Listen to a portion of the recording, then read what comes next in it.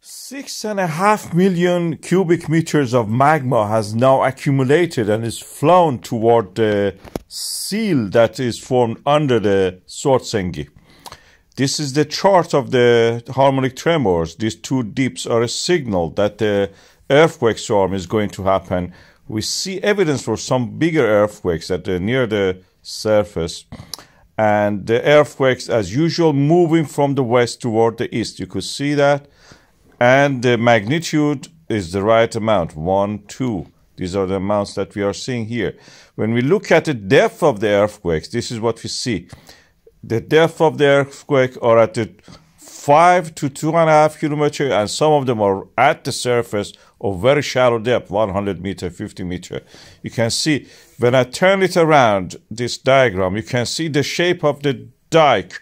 Dike is a wall, a crack in the ground, we call it fault line, where the magma is filled up between the cracks, between the pulverized and crushed rocks, and forming this. These are the earthquakes showing the movement of the fault line where the magma can rise there. Magma is present, as I told, 6.5 million cubic meter is flowing into this area under the Svartsengi and those areas around it. We can illustrate that by this source of the magma to the left, the red part, forming a seal rising at the Svartsengi, and through the seal feeding the dike, which is coming at the near the surface in the graben.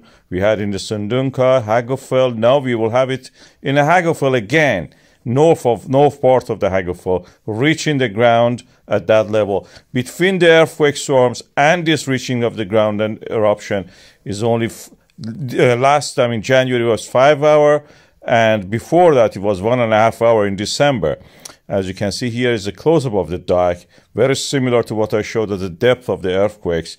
This is the area I believe the eruption happens this time, something between Sundunka and Hagafell, north of the Hagafell. Mostly flows toward the south, a little bit toward the north-east, and some of it is slightly toward the north, toward the Svartsengi.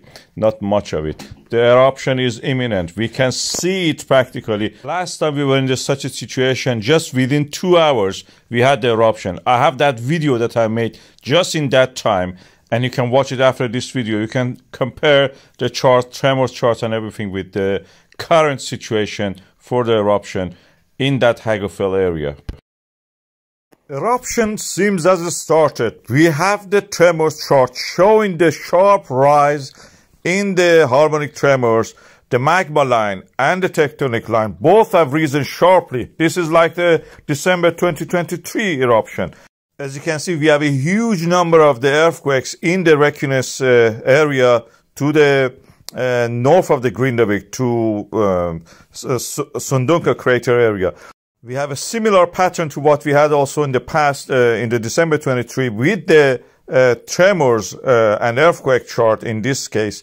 The land is yet continuing to rise. But what is interesting is the fat, big earthquakes at the depth shown in this 3D chart. Compared with a few hours ago, there was almost nothing as if. And that shows eruption is near the surface, earthquake, magma, everything is near the surface. At the surface, we see these lights. The weather is not good. We have no good visibility. But any moment we may see something like this, what we are seeing, what we have seen in the Sundunka eruption in 2023. This image is from that time. So we are waiting. I'm monitoring the situation. I will report it immediately to you when I see the first light.